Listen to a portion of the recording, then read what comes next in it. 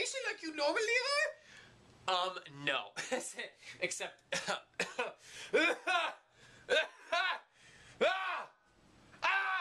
I'm sorry, I had to do that. That's actually my sister's stuff, and I'm actually borrowing it for the night. Yes, I did sleep there at night, and that's what I use to sleep with every day. I got, you know, my teddy bear and my duck pillow pet dude, and a big giant comfy pillow, and rainbow fuzzy blanket that looks like Joseph in the Amazing Technicolor Dreamcoat.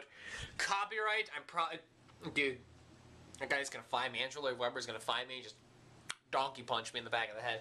And an extra set of pillows in case I want to put my feet up, with conveniently placed nice pink laptop and all my chargers conveniently located right there so I can charge said phone.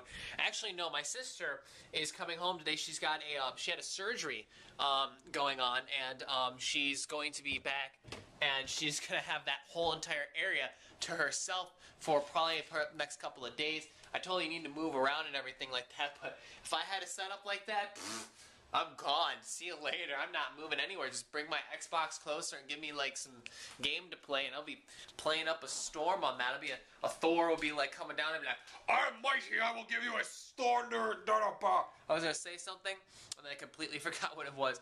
So she's gonna be gimped out for the next couple of days, and she's got, look, half of her stuff's already packed for college, which is insane. And then I realized after saying that phrase that I need to do the exact same thing and start sending in my implication for implication. What? My casting spells like a sorcerer now? I guess so. But I have to send in a bunch of stuff for my application and junk like that for my by the end of this week for my rooming and housing stuff like that.